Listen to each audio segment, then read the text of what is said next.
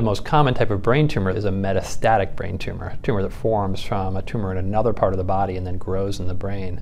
Those types of tumors are about 10 times more common than a primary brain tumor that grows from a brain cell like glioblastoma. They can be equally deadly though. Different types include non-small cell lung cancer, breast cancer, and others that can grow in the brain. So they're very difficult to treat in large part because the brain is a difficult part of the body to get drugs and treatments into.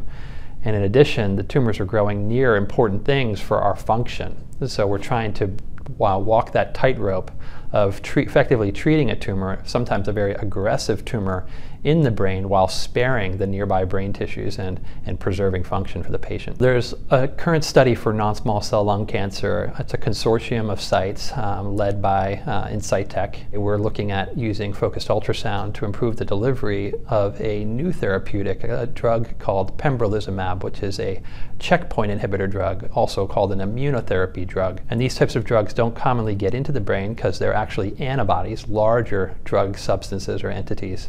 And so to get them across the blood-tumor barrier and into the brain, we're looking at using this blood-brain barrier disruption technique with the microbubbles to improve the delivery into those tumors. So we're hopeful that by providing more of this drug into the tumor microenvironment in the brain, that we may be able to activate the body's natural immune response to the tumor and clear the tumor naturally. And this is the way this drug works elsewhere in the body and has been quite successful for tumors like non-small cell lung cancer outside of the brain, in addition to other metastatic tumors in and around the body, including melanoma and others.